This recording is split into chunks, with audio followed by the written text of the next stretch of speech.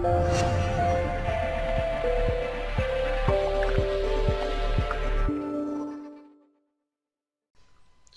I'd like to take a look at two-sample inference with means. So please open up your study guide to this particular section. Now let's begin with an example.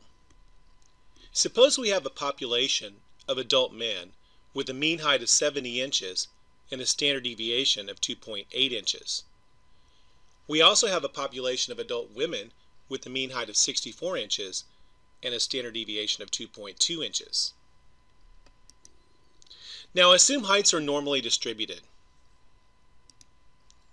Describe the distribution of the difference in heights between males and females.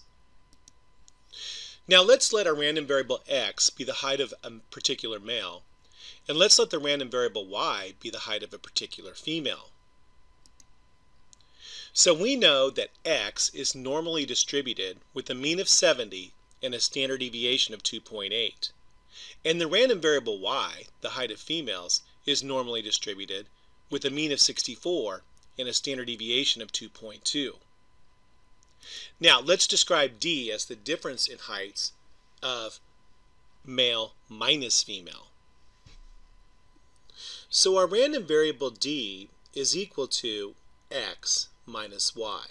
We're going to take the random variable x, the height of a particular male, minus the random variable y, the height of a particular female, and subtract those two to get the difference in heights of a male minus a female.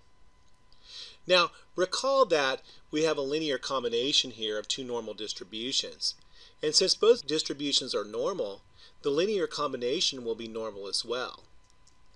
So we have a mean here for our differences and a standard deviation as well.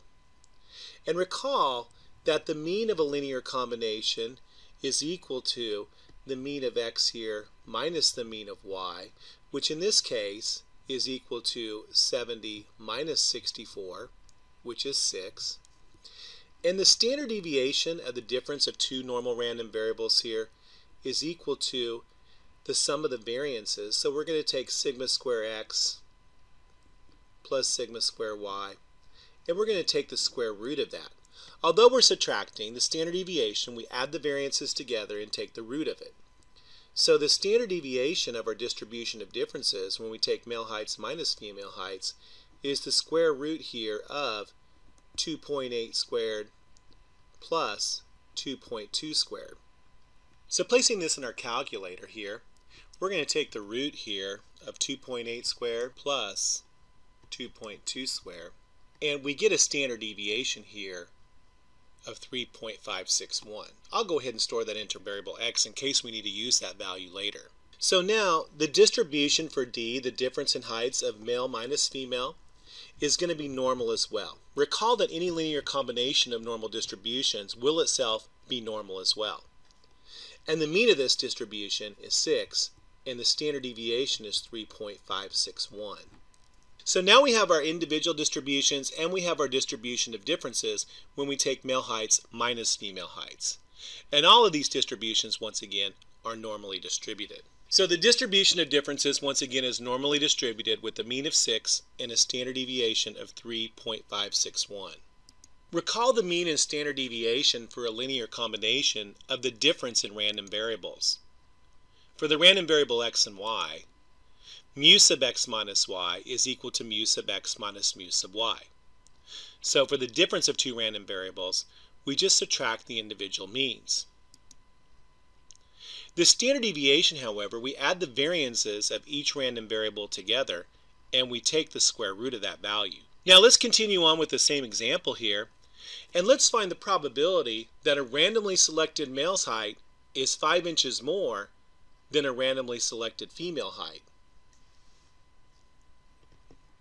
So in this particular question, we want the probability that x minus y is greater than 5 here.